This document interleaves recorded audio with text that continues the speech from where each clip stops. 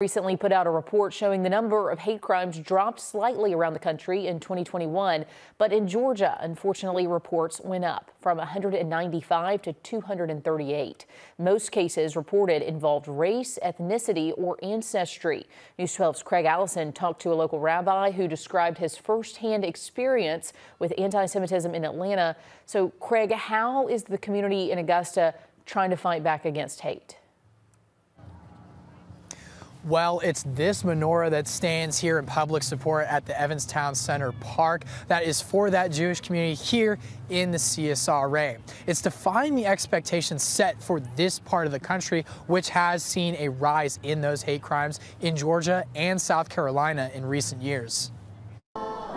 It's terrifying, and I want to say it's very dangerous. Rabbi Shai, with the congregation Children of Israel, just celebrated the beginning to another Hanukkah season. With the congregation being more than 175 years old, they've had their fair share of celebration and anti-Semitism in their long history here in the South. Some instances just within the past month. I went to Atlanta.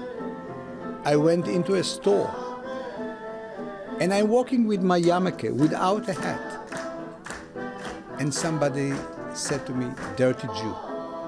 It's a rise in hatred that's been recognized by the Anti-Defamation League earlier this year in South Carolina and Georgia, and more recently again by the FBI here in the Peach State. But for congregations here in the CSRA, so I have not personally encountered recently any specific anti-Semitism from people. I read about it in the news just like anybody else, and I have not seen anything locally directed at me.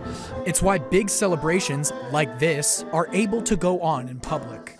And we will not be afraid from this. This is the only solution. And to teach the next generation children, stop to hate.